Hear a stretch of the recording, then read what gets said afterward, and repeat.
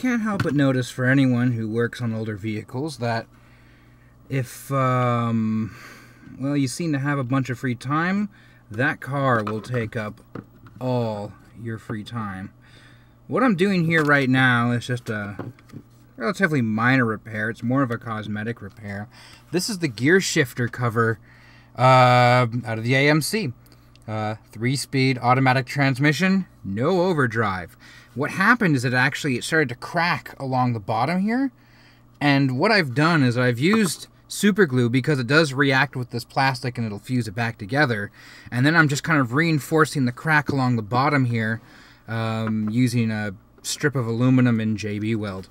So that's done. But that is not the only thing that I was planning on working on tonight. No, I had something else that was also on the table to be worked on. And if I can carefully bring it up.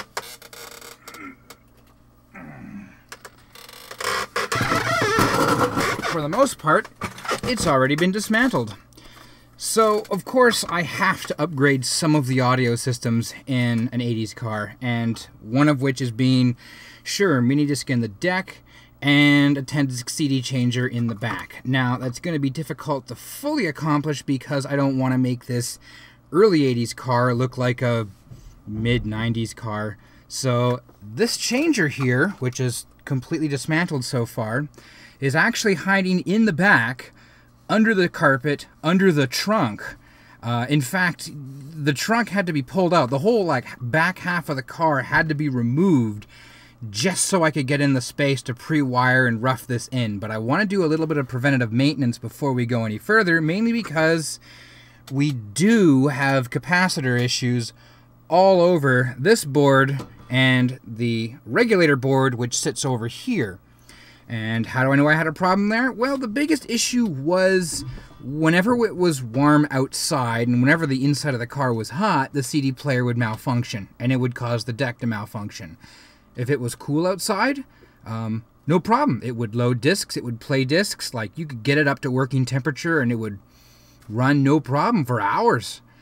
But yeah, you gave it heat and it would just start to malfunction almost immediately. Same goes with, this is a shock absorbing unit. There's actually little rubber mounts that go here, and same on the other side as well. And I guess the ground between the boards on the shock absorb system and the rest of the vehicle isn't all that great. I think your only connection really is this ribbon cable over here.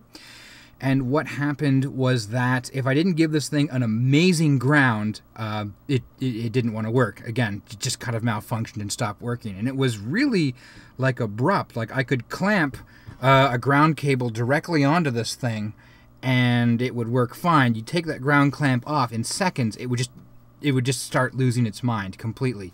You put the ground clamp back on, went right back.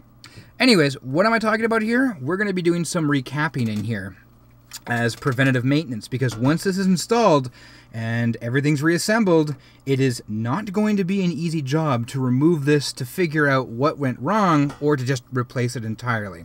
So we have two boards.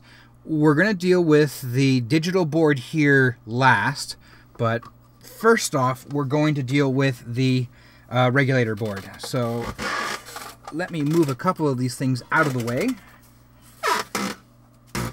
And I'm talking about inside the enclosure here.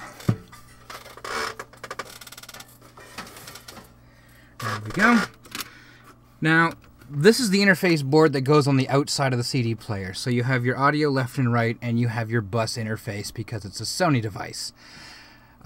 There's no caps on this at all. There is like one small component, but other than that, it's a completely passive. So we don't have to deal with that.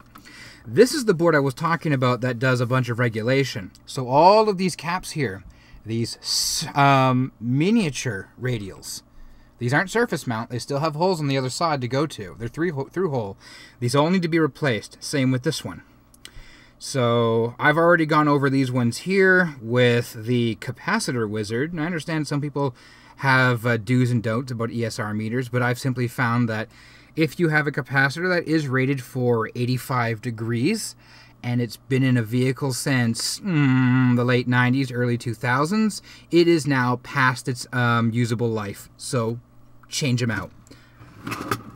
Oh, and by the way, as I take this out here, this is the ground strap that I added, and it just simply goes from the chassis here, which has its own ground point, to the actual supporting stabilized CD player. It's a flexible wire as well, so the idea is that it can bounce around still, and it actually doesn't impact it. Like, it works great. Alright. So for this, I went to one of everybody's favorite places for caps. I went to DigiKey, and I ordered most of what I needed. Some of these are within what I was ordering. Some of them I could not find exact replacements. So for example, these are 1016s, these are 1016s, and it's a slightly different size. Can I improve the lighting on that a little bit? Nope, cannot. Okay, so I guess that's a task for me next, is to improve my bench lighting. So we are going to be using that beautiful Weller that I was working on a couple videos back, and you can see what it took for me to repair that there in the upper corner. And let's get to work with the 4716s that are scattered all over this board. So I'm going to turn that on, and there's a wire brushy pad that's living in the stand over here, and just over on this side here I have a regular wet sponge, so you may see me cycling between them depending on how I clean my tip. Alright.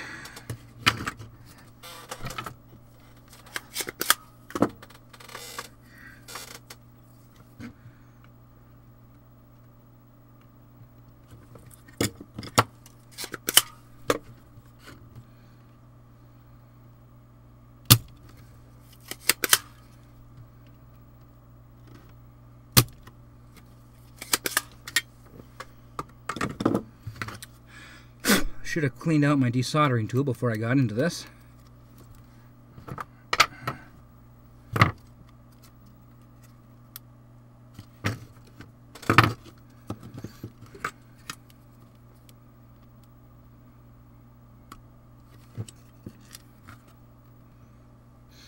It already smells fishy here, so those caps, or that one at least, was no good.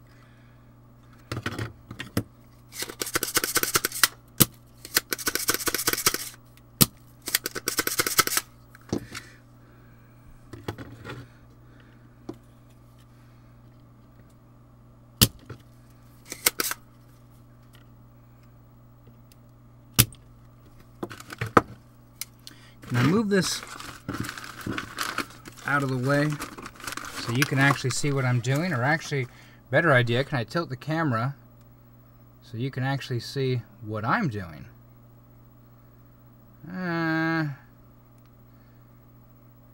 There we go, that's a little bit better.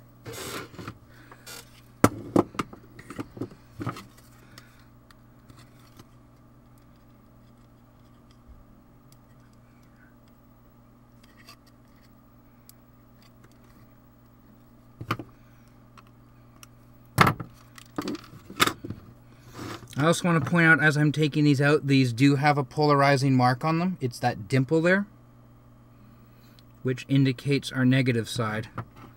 And these are all 4716s. They better all be 4716s. Yeah.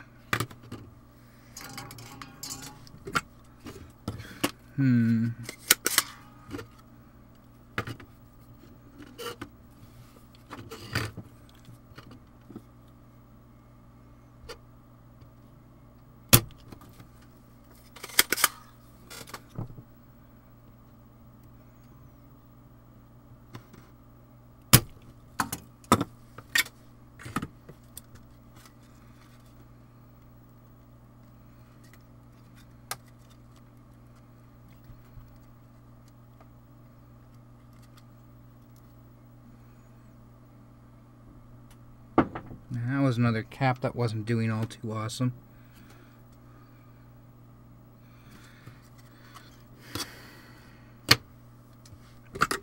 Keep reaching for the wrong iron.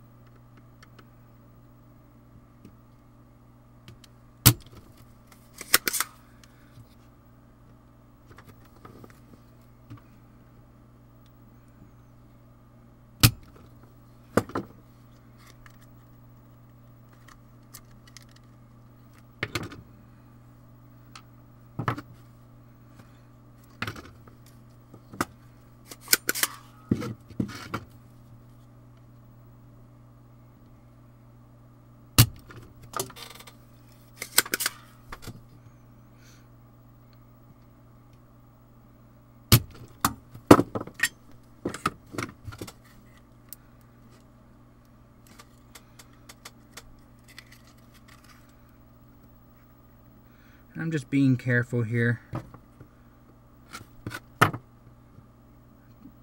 to make sure I'm not lifting pads, because some of these do look a little hokey.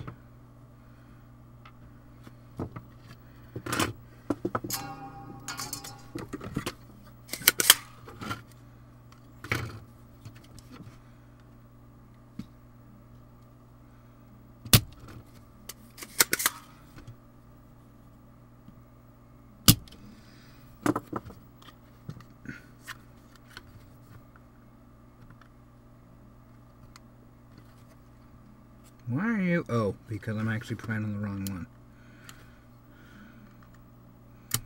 There we go.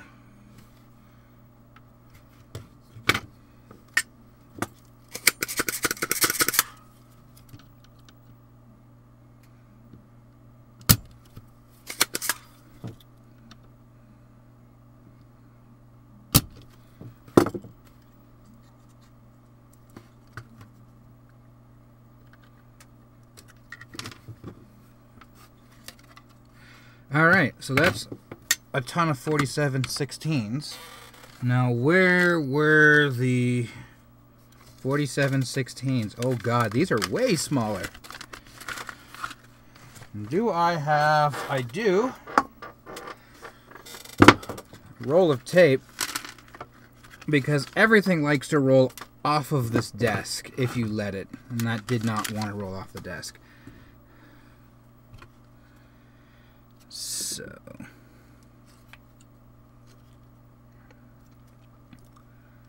now these caps I'm using here are higher temperature rating, so that's fine, but they are not automotive grade, which, well, we'll see how that turns out. The reason why sometimes automotive grade capacitors are recommended is that, sure, it's 12 volts, it's battery power, but when the engine is running, a car can get very, very noisy electrically, and that's not something you really want. So, some capacitors don't like the additional spikes and transients and other garbage that most vehicle electronics have to endure, or just noise suppression in general. So, that's when you use that. This one here supplies power, I think, with at least one phase of regulation beforehand when it comes from the stereo receiver. Okay, and I got 3 extra caps here, and I'll save those for later. I will regret me not labeling these. It will come back to haunt me one point. See, a 150. That's a 1016. No. No. I know they're hiding in here. Here we go. 1 microfarad, 50 volts, and I do believe that was the only one I needed. So,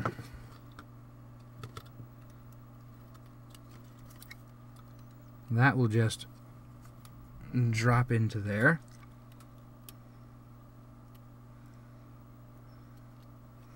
And I will visually verify now that I've put the caps in the right direction, because who here remembers when I had to change out a bunch of tantalums the first time around on an SE30 because I forgot what indication of polarity was. That was embarrassing. Alright. Bring myself up to temperature here. Put that out of the way. Thank you.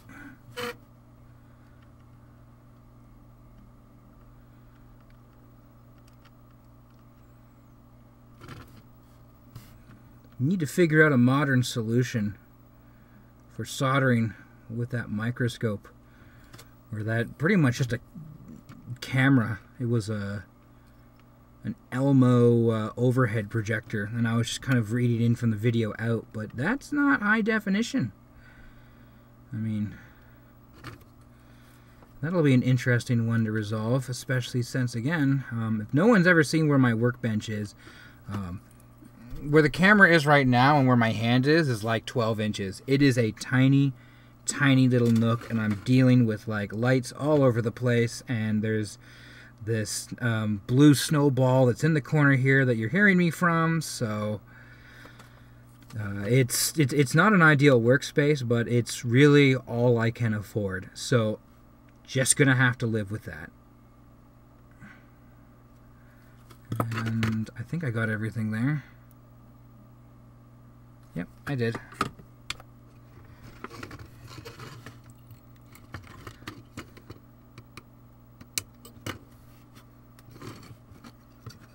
Now we'll just clip the leads.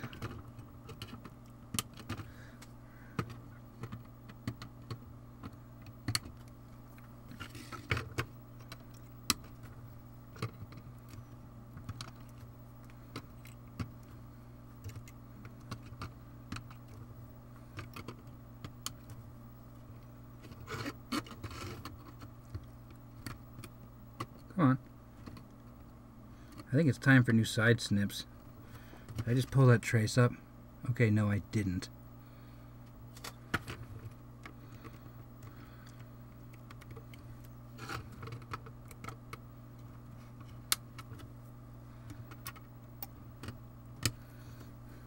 I think I mentioned before, I've tried to put music into these.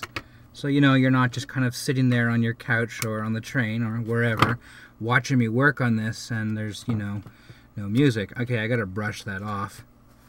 But unfortunately, YouTube has other plans when it comes to ambient music.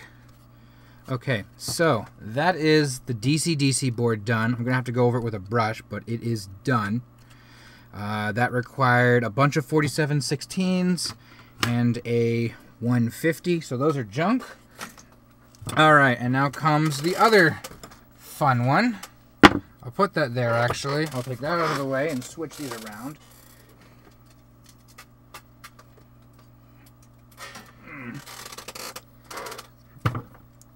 And that was this. So, I've already gone and verified. This is all there is for capacitors on this. Just this. These are electrolytics. What's happened is that they're actually, the cans are in these little plastic containers which are supported down, and basically the caps are laid down sideways. But they're really weird values, like okay, they're not really weird values. 10 microfarads, 16 volts, 47 farads, 6 volts, stuff like that. But I've found them frustrating. So what we're going to do here is, I don't believe they're glued down. Or, oh no, they are glued down. Alright, so I haven't really tackled these before. I've tried to ignore them. But just simply because, again, the CD player is going to be in a very pain in the ass spot, I've decided we will do them anyways. So get ready for me being upset, because I have no idea how this is going to work. Okay, no, that one fell off. Okay. Well, we're not going to do that 4710s yet. I want to do the 47.6s first.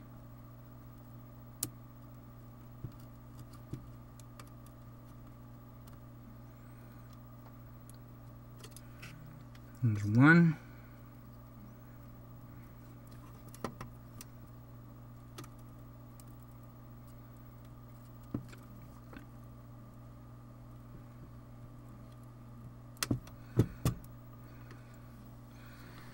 This one won't release. Can I just kind of poke at it? Now that I know that it's just kind of... Oh, it's a... Ew. Clean your tools when you're done, folks. Okay. This one's got like an adhesive on the far end of it. So I'm just going to see if I can rock this without busting a trace.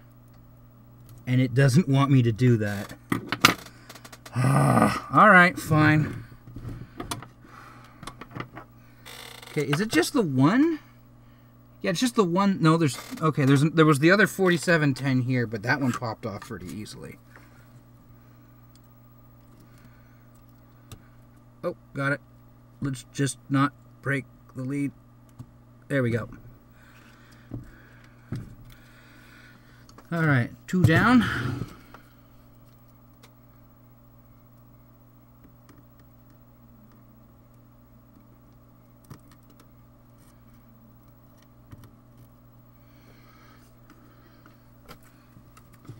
Three down.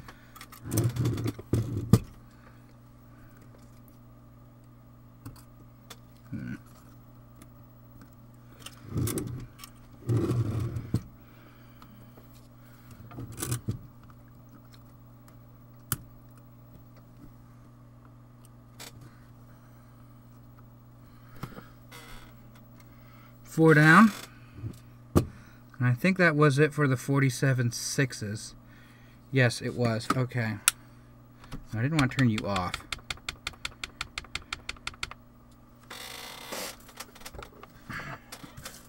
Alright, where were you? You were 150. You know what? I'm going to put you back in the bag. And just throw you off to the side for now. 47 6.3. Right, I could not get exact replacements, so I went with 6.3.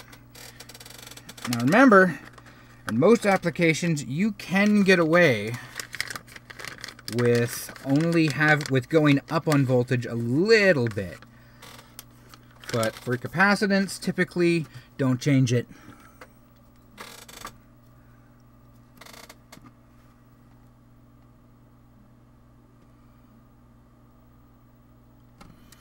Okay, so the stripe on these ones here, or that little black dot right there, so that there is our negative, this side is our positive. How do I know this? If I look at all the other caps here, the side without it actually have a plus silk screened onto the board. Even over here, it kind of overlaps this chip, but again, like it's there.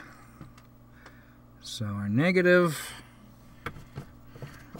is going to be... I'm going to have to experiment with this. Where did I put my side snips again? There they are.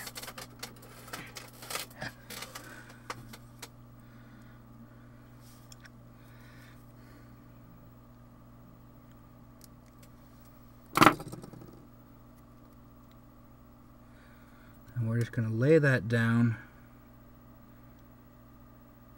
like that.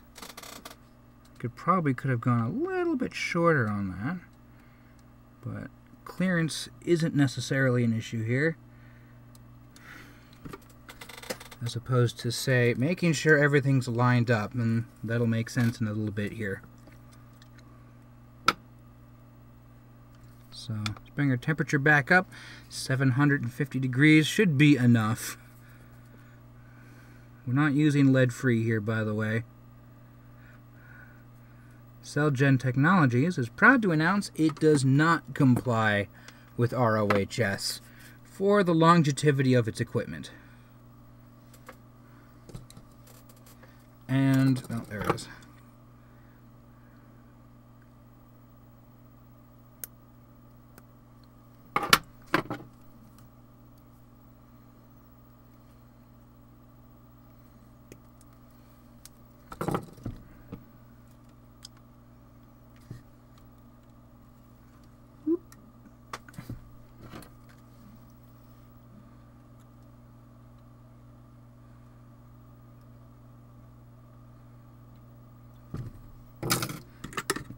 There we go.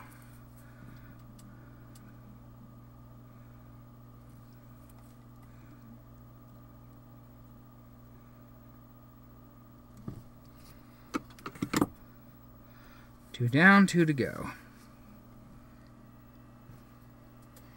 And there. And that was, yeah.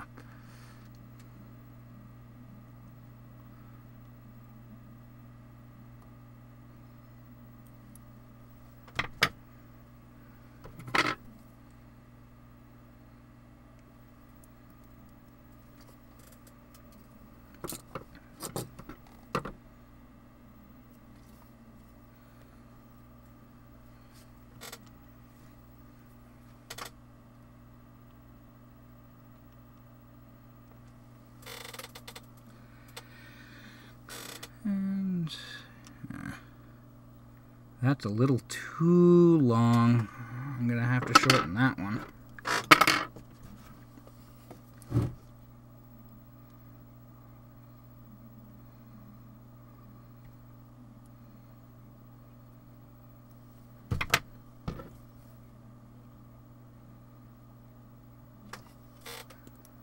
There we go.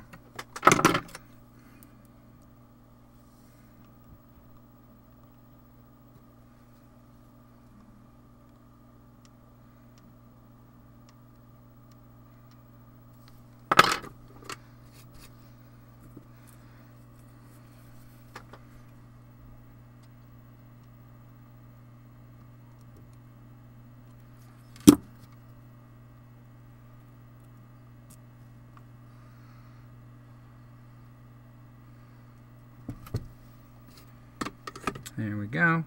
And one more. And I'm going to actually throw those over there and flip the unit around. And I believe, sorry, sanity check here. The polarity is all the same on these, right? Yeah, it is. Okay. And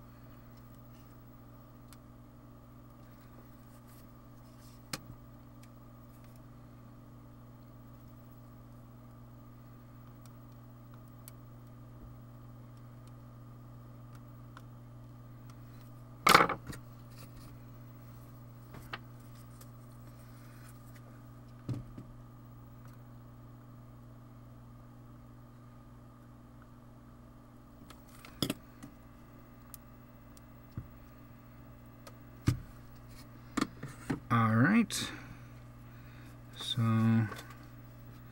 the next one on our target here is that 100 microfarad 6 volt, which is right here.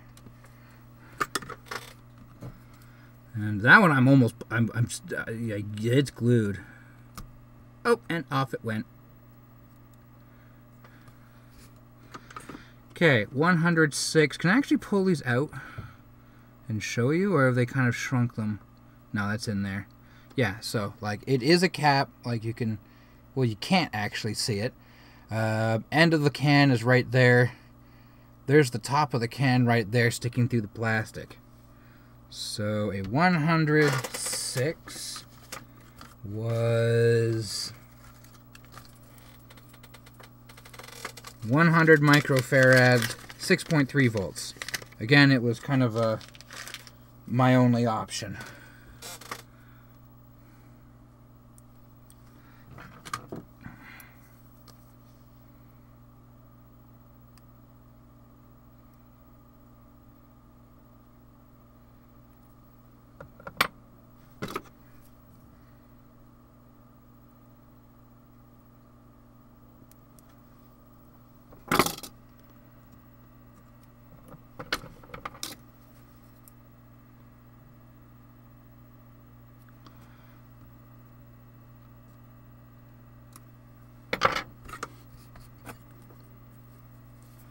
There we go.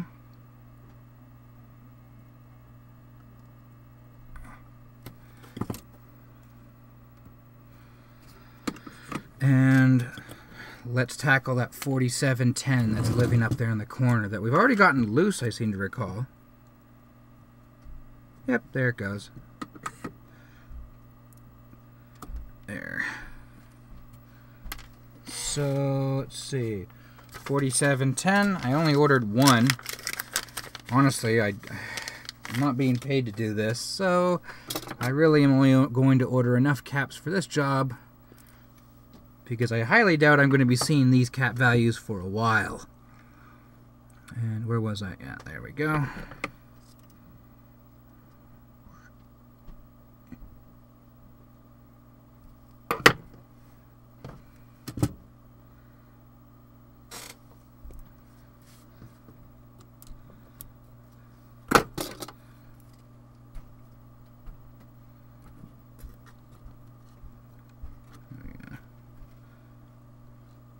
I know I've mentioned this before. If you do not like these soldering videos, please comment about it below and say why you don't like them. I know they are time consuming. I think that's kind of what we're going for here.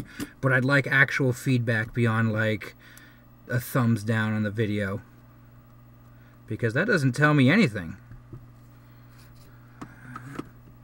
Okay, and that's the 4710. And now I got a bunch of these little tiny 1016s, 4 of those. So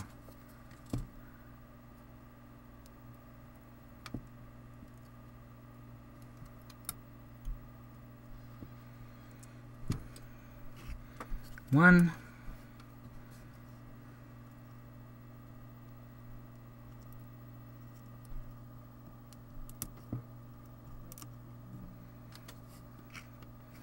two,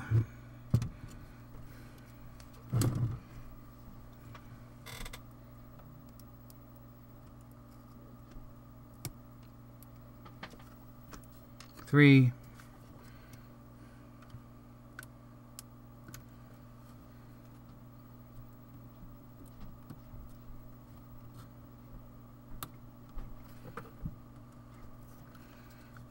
four. And I think that's my last packet. No, it is not. Because we missed a cap on that other board, didn't we? Oh yeah, we sure did. Alright, well that's going to be pretty straightforward. We'll just do it right after this one here. So 4 more caps.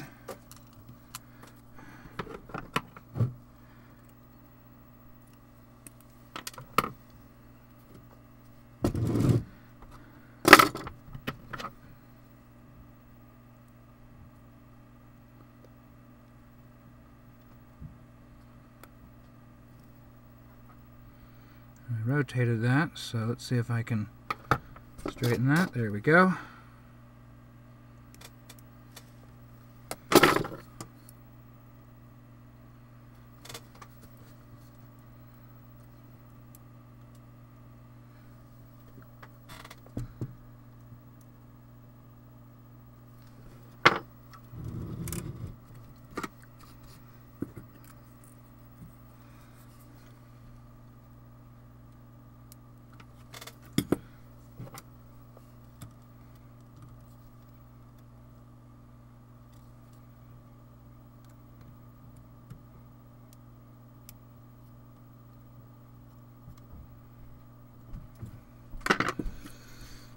I can already tell these are not going to be fun to do.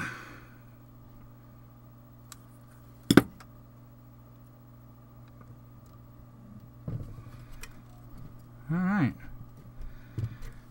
1 down, 3 to go.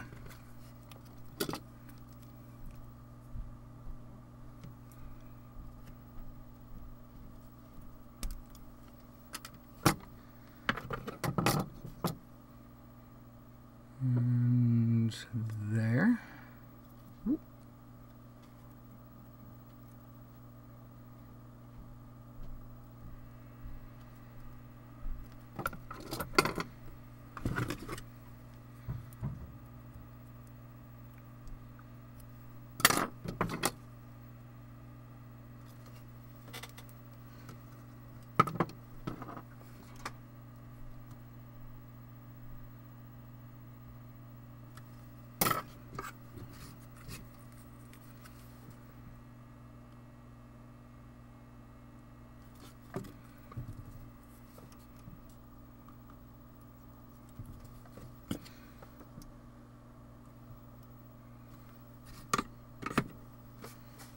Okay. 2 more to go.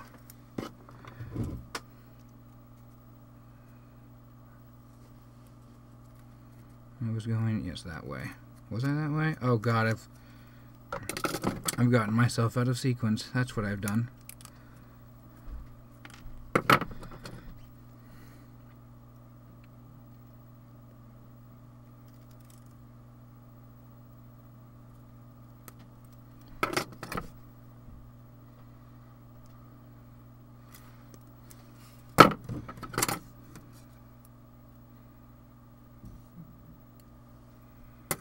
There we go.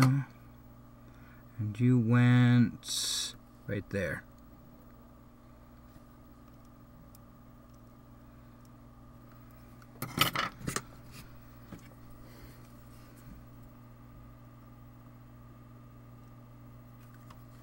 And that cap wandered off, so I didn't solder that to anything. There we go.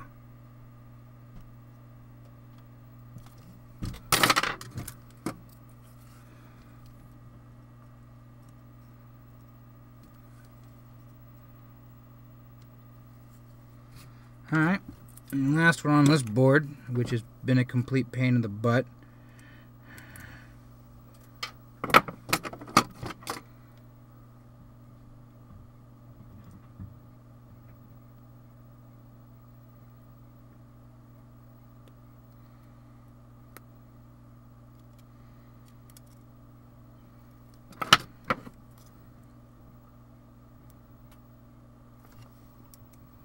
Alright, and where were you? You were right there.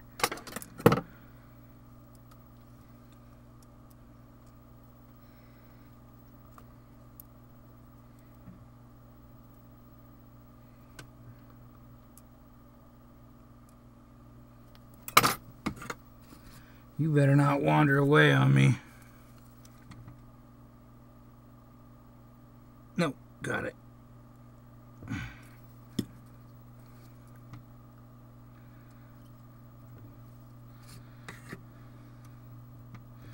All right, well, okay, so that is the digital board. We have now gone and replaced a whole bunch of these weird surface mounts,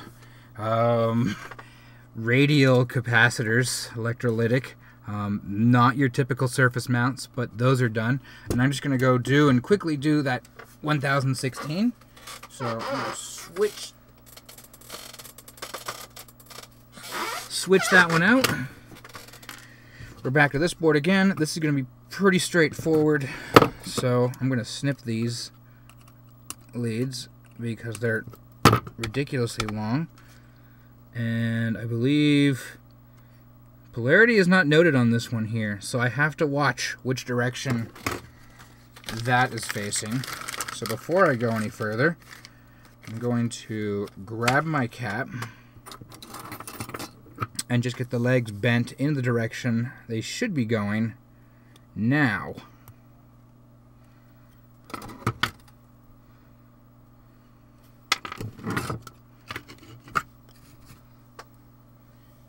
And desolder pump.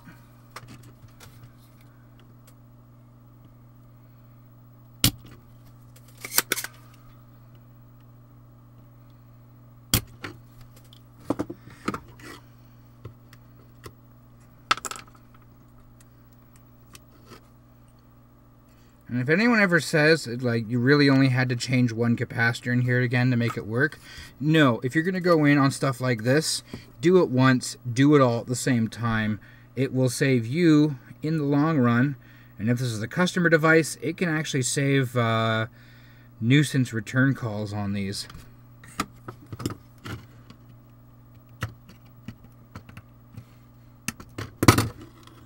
Alright, well, I'm going to have to glue that because it wants to fall down. That cap is flying out of the way here. But there we go. So we are done. I have got both boards completed here. I'm just going to quickly snap this ribbon cable in.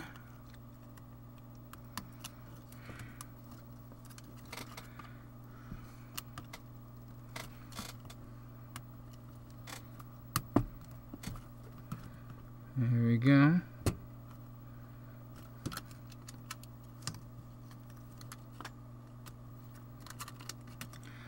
And because there's really not much else to do here besides reassemble this whole thing, like this just plugs, this just pretty much sits there. We're done. That's it. So this was a recap of a Sony EX-CD-2 10-disc CD changer for an automobile. It was a fairly straightforward job, just about a dozen caps here. And I have no questions on if it's going to work or not. It will work, I guarantee you in this case here. And I hope you enjoyed me watching, or hope you enjoyed me soldering all this and watching me. And if you have any questions, yeah, just leave something down in the comments there. But until next time, have a good one.